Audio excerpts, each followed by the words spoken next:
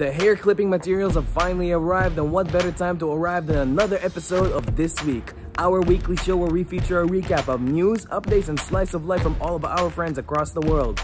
In this episode, we welcome some new faces from Germany and Japan, while also saying hello to our friends in Xiamen, Dubai, Riyadh, and Abu Dhabi. Ramadan Kareem to all of our Muslim friends, and to those who are watching, we hope that you are staying safe and keeping productive. In the meantime, how's life going on from your end? Let us know in the comment section down below, or send us a video from wherever you are across the world. I'm Paolo Benitez, and you're watching another episode of This Week. And now that the hair clippers are here, I can finally get rid of all of this.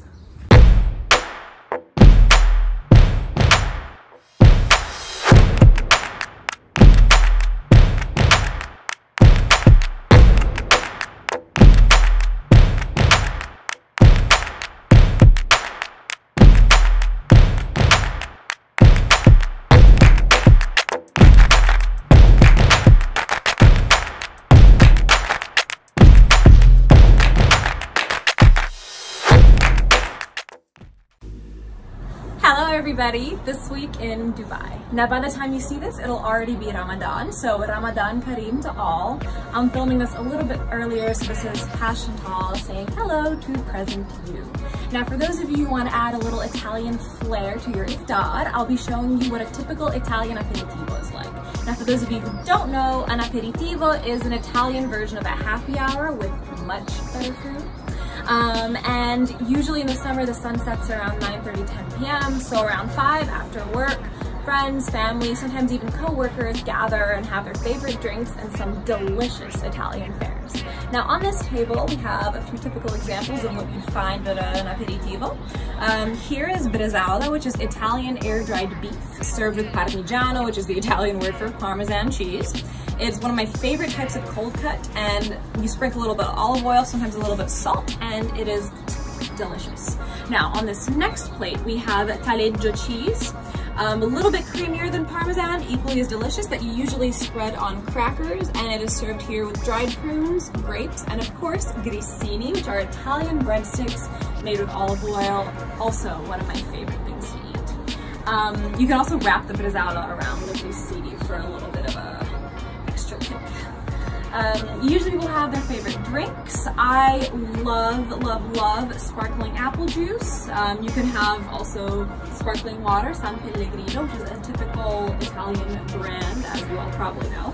And my favorite sparkling lemonade is Fever Tree Lemonade. It goes with almost anything and is spectacular by itself. Now, as I said earlier, I adore sparkling apple juice because I love the taste of apple juice, and when it's sparkly and I can put it in a pretty glass, I feel all fancy. So I am gonna pour some for myself to have an aperitivo a la Chantal. Cheers!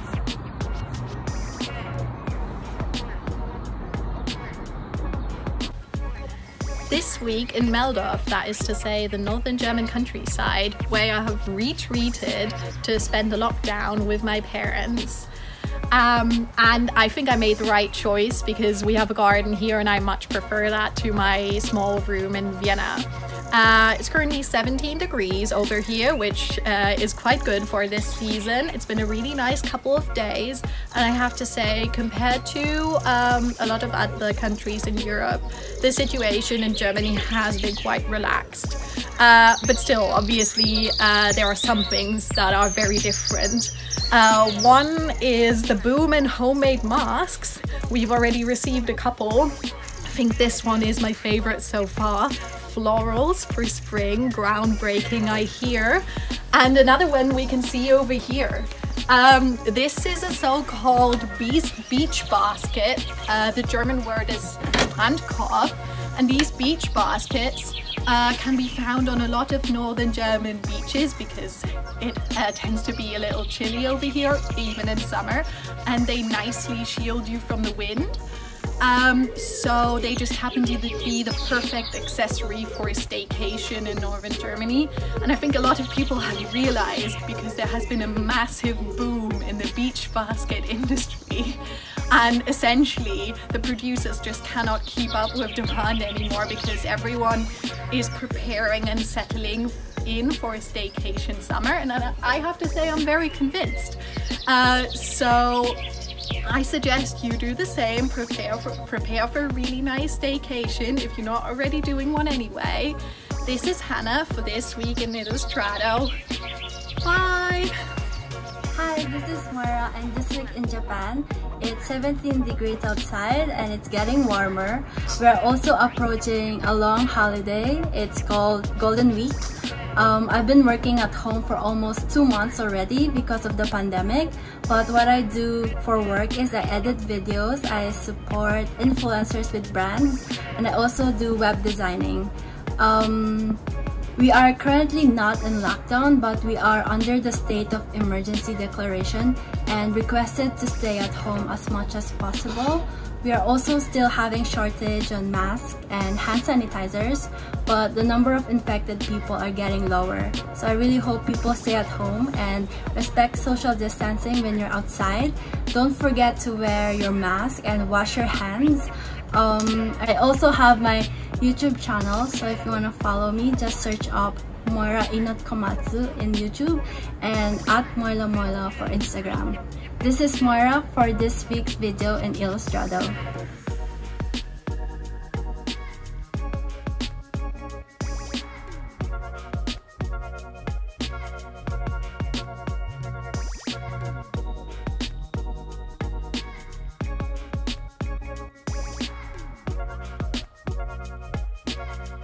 Hey everyone, this is Hilarion all over again for this week here in Riyadh City, Saudi Arabia. So as you can see, I'm wearing my PJs, my comfortable PJs, and I've been spending most of my days at home just to be really safe, guys. So with communities around the world being in total lockdown, a lot of people really are struggling, are confused on how to spend their time wisely.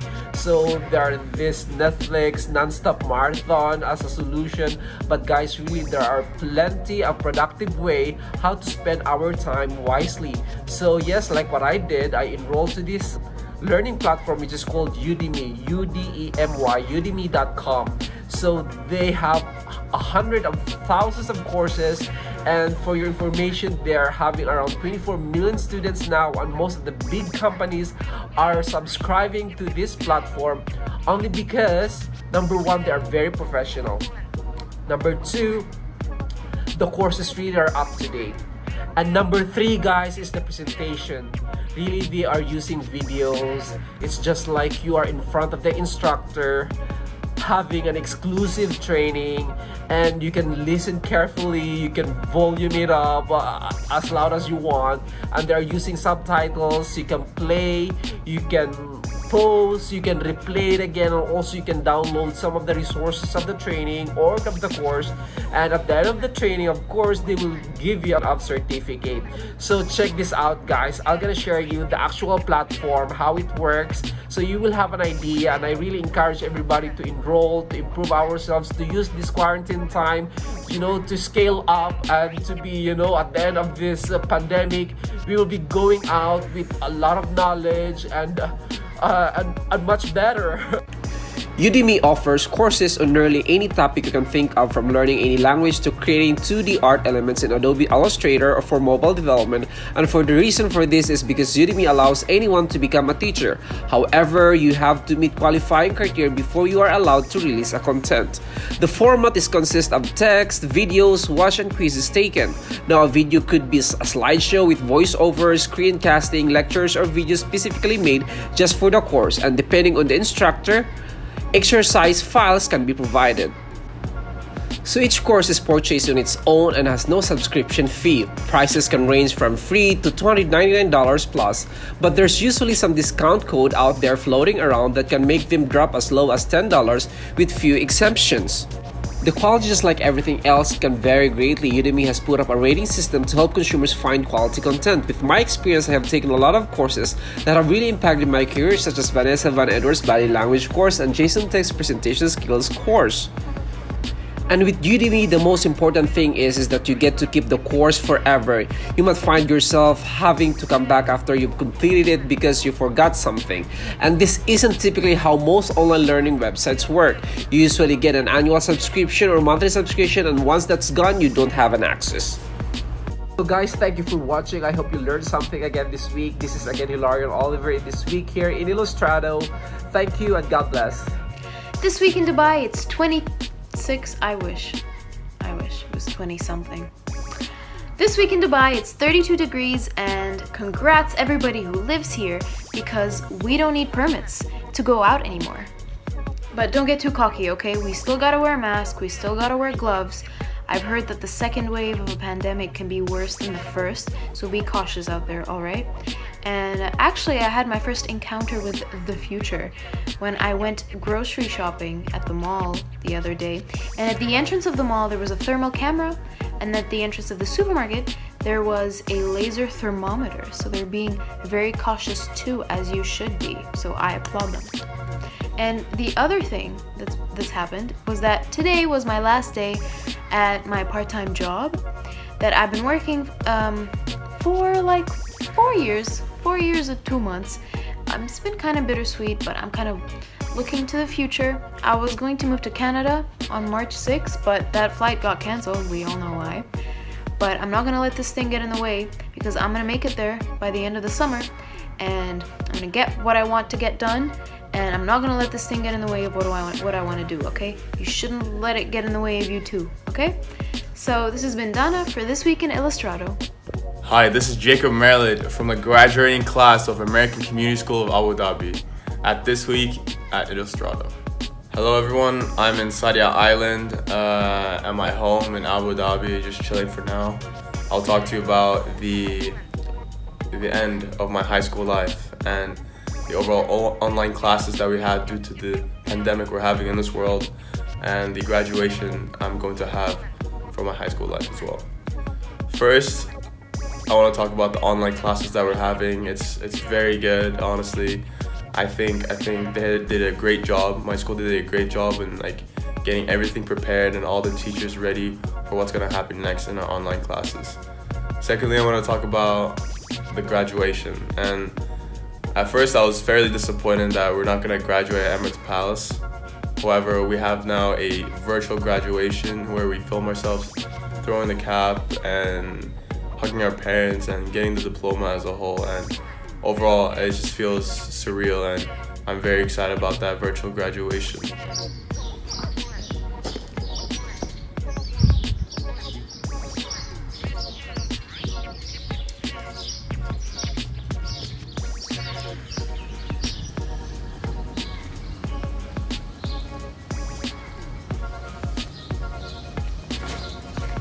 Throwing the cap brought me a lot of joy, and just to reflect and reminisce about all the memories I had in my high school life. And I do feel for other people that are going through the same thing. It is tough to experience this virtual graduation, because it's not very common in high school lives, and I think it's a different kind of experience, and that we will remember this for the rest of our lives, even when we have kids. This is Jacob Marelid from the graduating class of 2020 in American Community School at This Week at Illustrado. Hi, I'm Leslie, and this week I'm going to show you how I did my pink makeup from last week's episode. The e-girl look, as seen on several J-pop and K-pop groups, is someone who spends a hefty amount of time immersed in the internet, social media, and gaming world. This is actually my favorite recently, and I like how subtle and fresh it makes me look. I use lip tints for my eyeshadow, blush, and lipstick. It actually lasts longer than shades in powder form.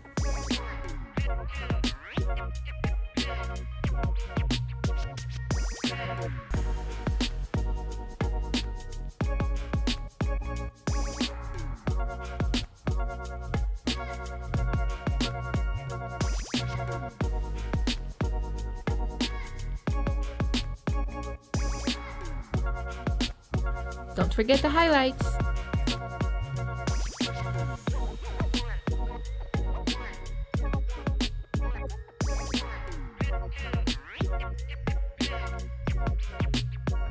Ta-da! We're done! Try it. It's easy and fast to do. Have fun, don't forget to wash your hands, stay safe, and see you all next week. Hello, saying Hi from Toronto.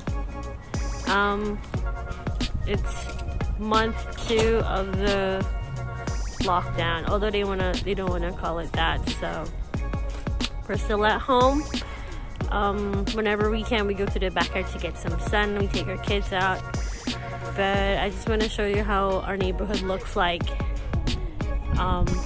here in Toronto during the lockdown. Behind us is like a daycare where they normally keep kids. On normal days you'll see cars there, but right now it's empty because I don't think they keep kids there right now. So yeah, I'll show you around.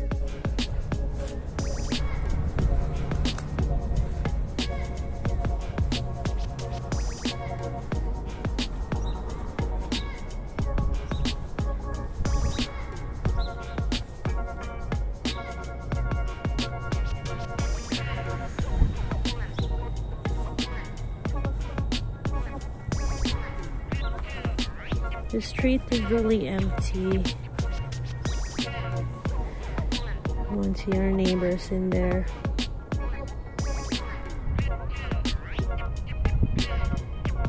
Really quiet. So this is how it looks like where I'm from in North York and Toronto. People are indoors. We're stuck indoors. We go up, but we can't go beyond the yard. Like that. We take the kids out to the backyard so they can get some sun and fresh air. There's the park right over there, and it's a daycare. Normally, you'll see lots of cars parked over there, but now it's empty. There's a park right over there. You'll see a few people taking the kids out for a short walk, but we can't stay in the parks because it's not allowed. They've closed all public parks, and some people have been slapped with hefty fines for going to the park. So there you have it. That's our life in isolation here in Toronto. We go out once a week to get groceries, but that's it. We mainly just stay inside. Both of us, my husband and I, we work from home. And the kids, they study, they do distance learning. So the teachers, they send materials and stuff to read. So this is our life right now. It looks like we're not gonna come out of this lockdown anytime soon. Probably last till June, I'm not sure.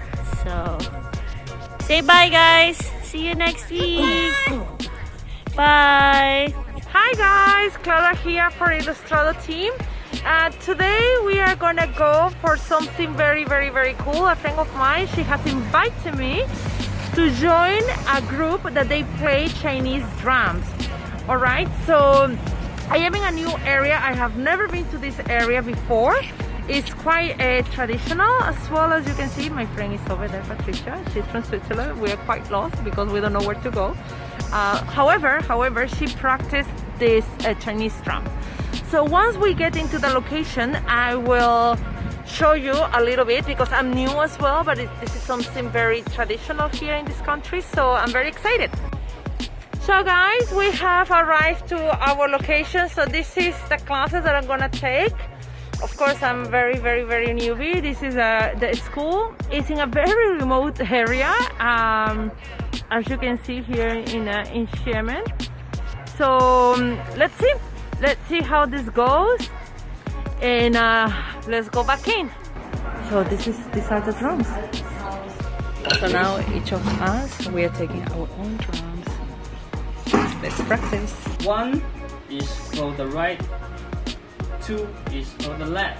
So 1, 2, 1, 2, 1, 2, 1, 2. That will be the simple musical notes. Okay, the simple melody. 1, 2, 1, 2. Now we are having our homework.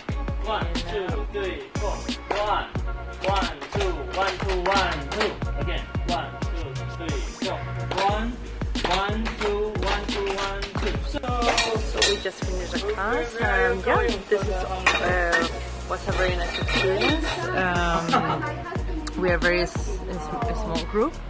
So see you next week. Bye bye guys. Your difficulty is your catalyst, and your setback is your starting point for success. Remember that some of the best success stories of our time comes from those who are at their lowest point, because they are so driven to release the pain to form a mindful solution. They cause a shift within, and they move and move and move until they come out. While those who are not facing any crisis, they're not so inspired to make any changes. Psychology says if it ain't broken, don't fix it. In parallel, when things are messy, when we're hurting, when we're experiencing turmoil, it's an opportunity for us to evolve. It's a potential for us to expand our established ideals to create a new solution. If it's your relationship that's on the edge of collapse, see it as a chance to love deeper than you've ever loved before, and to start thinking, where am I not coming from a space of love, understanding, compassion, kindness, or even forgiveness? Well, how can I enhance my connections while I live? And if it's your work and you're feeling unmotivated, take it as a chance to be present with your best self, or walk away and change your path. Ask yourself, how can I create more value for the world? So you see, sometimes it takes losing almost everything in order to see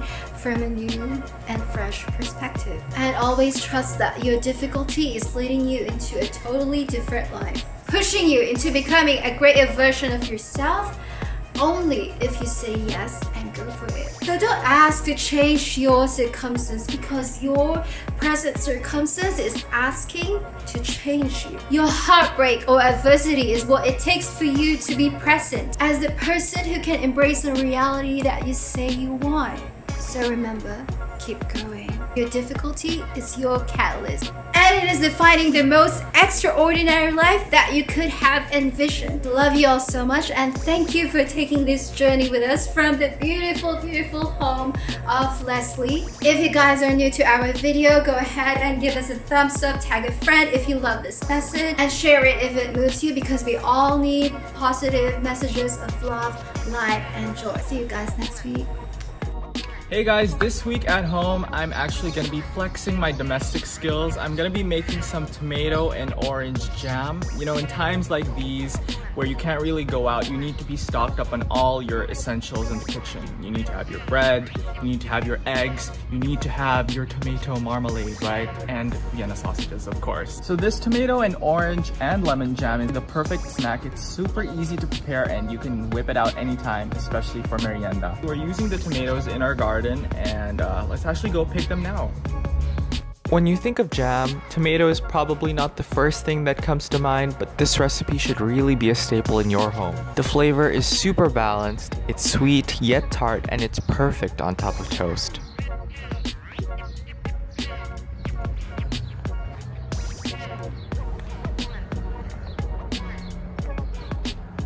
There I am in the kitchen. For this recipe, I used 1 orange, half a lemon, and a bowl full of micro cherry tomatoes. For slicing up the orange, I just quartered them and sliced these quarters up real thin.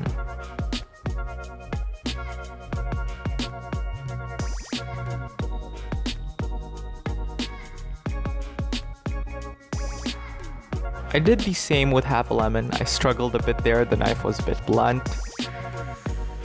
The lemon in this recipe actually serves 2 purposes, one for flavor and texture, and the other for preserving the jam. Lemon juice has natural antimicrobial properties, so it really helps keep the jam lasting longer. And for the cherry tomatoes, I just picked the stems and washed them after.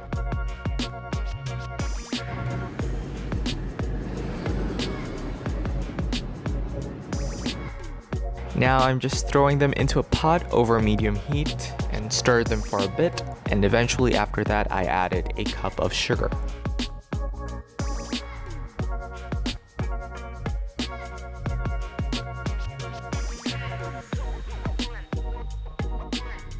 You want to bring this mixture to just about a boil, but when it hits a boil immediately, lower the heat and simmer it for about 45 minutes.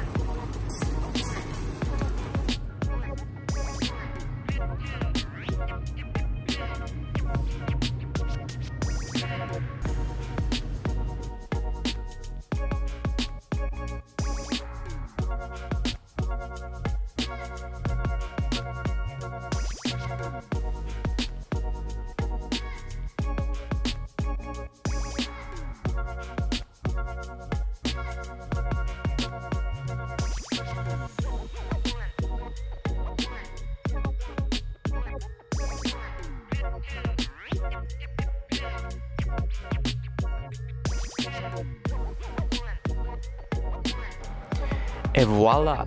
Tomato jam. So that was my week, guys. Thank you so much for watching. If you tried doing this yourself at home, please feel free to contact me and send a pic, and you can reach me via my Instagram at antonino.benitez. But for now, guys, see you next time. And this has been This Week in Illustrado.